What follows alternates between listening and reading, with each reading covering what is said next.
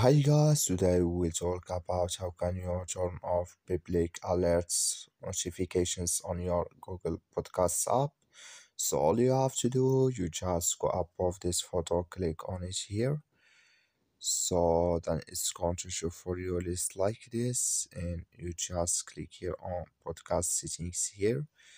So then it's going to take us to this list. Then all you have to do, you just click here on audio, audio playback here, and then it's going to take you to this list. You come here to public alerts here, and click here on this sign or this color, and like you see color, it's gone here. That's me public alerts turn off with us now here.